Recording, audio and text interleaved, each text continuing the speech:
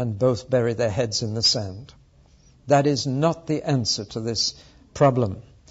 Partly because science has been right in so much.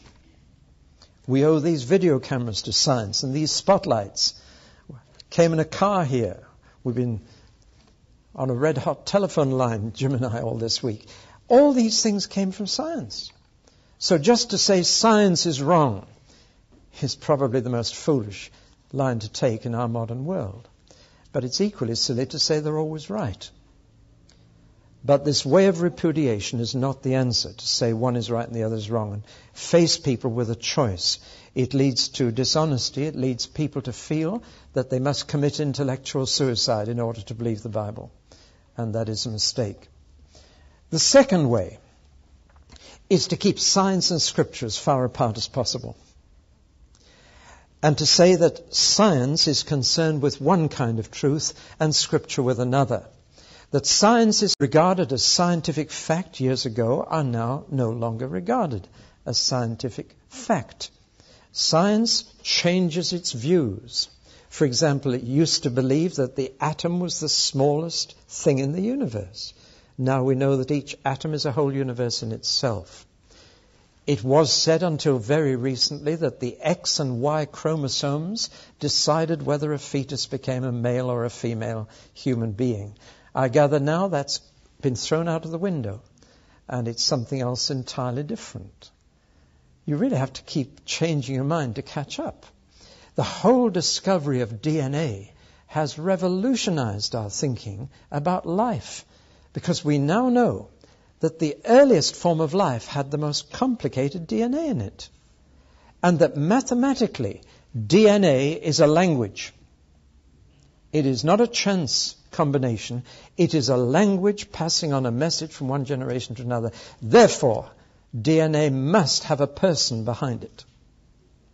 That's changing a lot of people's thinking. So science changes. It is in a state of transition. Geology is changing. I read an article by the science correspondent of the Times. He said there are now 7 different ways of finding out the age of the Earth. Carbon-14, radiogenic helium, magnetic field decay, and oceanic nickel, etc., etc. And he gave a list of the dates that these new methods have revealed. And interestingly enough, the shortest is 9,000 years and the longest is 175,000 years. Not 4.25 billion. Well, who's right? I don't know. I think we wait until the scientists make up their mind on many real issues. Anthropology is now in a state of disorder. What we thought were prehistoric men, our ancestors, are no longer regarded as our ancestors, but creatures that came and went and disappeared. Biology, again, has changed. Very few believe in Darwinian evolution today. So that's the first point I want to make, that science does change its opinion. And to tie the Bible to any particular age of science would mean that in the next generation the Bible would be thrown away as well. The second thing I want to say is equally important. Traditional interpretations of Scripture can also change. The Bible is inspired, but our interpretation of it may not be. I think we need to draw a very clear distinction between the Bible text and how we interpret it. For example, when the Bible talks about the 4 corners of the earth, who interprets that to mean that the earth is a cube or a square? See? The Bible uses what we call the language of appearance. It talks about the sun rising in the east and setting in the west and running around the sky. Who takes that to mean that the sun is moving around the earth? Well, they used to, but it was a wrong interpretation. It's using simply the language of appearance. So that we need to think again about our interpretation of the Bible so that we become a little more flexible. I believe in this way, when science is realized to be transitional, and our interpretation of Scripture is seen to be traditional, then we'll begin to be willing to rethink. I thought I'd illustrate this by looking at the days in Genesis 1. And I've found that there are at least 5 different ways of interpreting the word day in Scripture. And I'm going to go through all 5 and leave you to take your pick. How about that? There is, as I've said, a slight discrepancy between 6 days and 4.25 billion years. And we need to close the gap in some way. So how are we going to take the word day in Genesis 1? It's a Hebrew word yom, which sometimes means a day of 24 hours. It can also mean an era, as in the day of the horse and cart is over. I don't mean a 24-hour day, I mean the day of the horse and cart is over.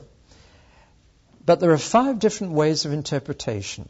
The first is to take the word day literally as an earth day of 24 hours. Your problem then is to find more time somewhere. And you'll find various commentaries find more time in one of 3 ways. The first is by finding a gap between verse 1 and verse 2, or rather verse 2 and verse 3.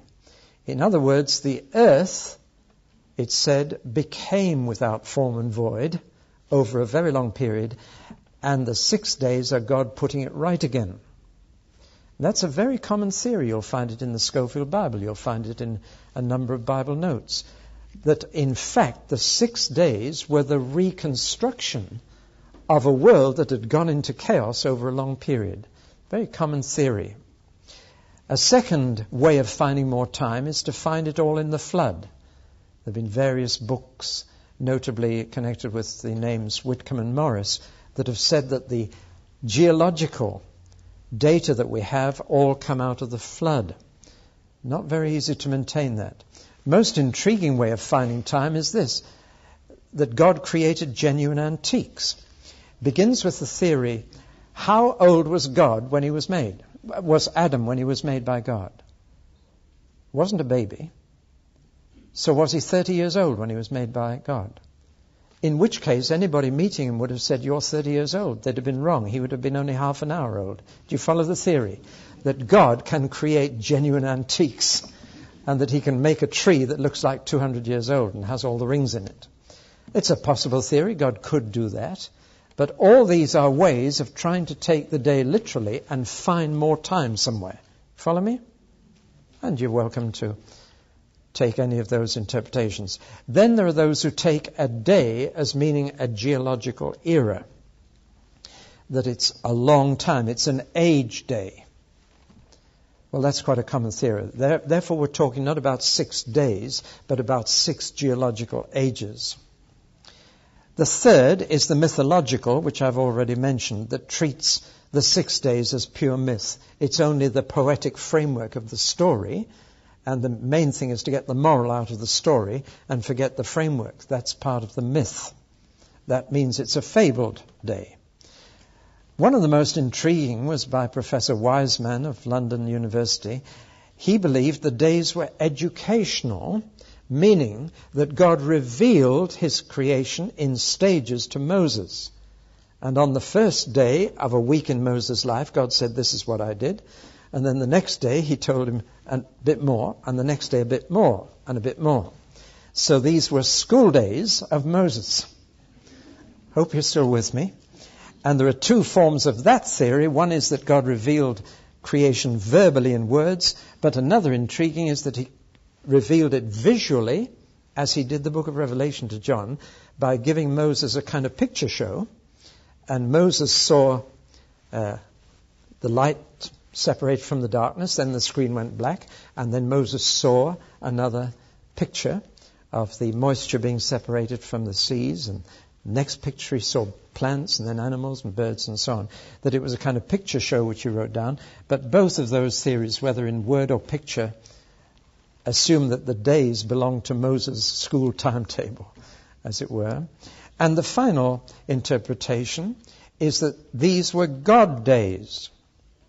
Time is relative to God as well as to us, that 1,000 days are like a day to God and a day like 1,000 years. Therefore, God was saying to me, the whole of creation was all in a week's work. That's what it was to me. And the point of saying that would be that if you take geological time, human life loses all significance. For example, go back to Cleopatra's Needle. If you let Cleopatra's Needle represent the age of our planet and put a 10p piece flat on top of the needle, that's the age of the human race. And if you put a postage stamp on top of that, its thickness represents civilized men. Do you realize we lose all significance in that? Who are we? And God, I believe, wanted us to think of creation as a week's work because He wanted to get down to the important bit. That's us on planet Earth. Well, that's the theory. The seventh day, note the length of the seventh day, because that has lasted centuries. It lasted all the way through the Old Testament. God's seventh day rest lasted until Easter Sunday when He raised His Son from the dead. All through the Old Testament, there is nothing new created.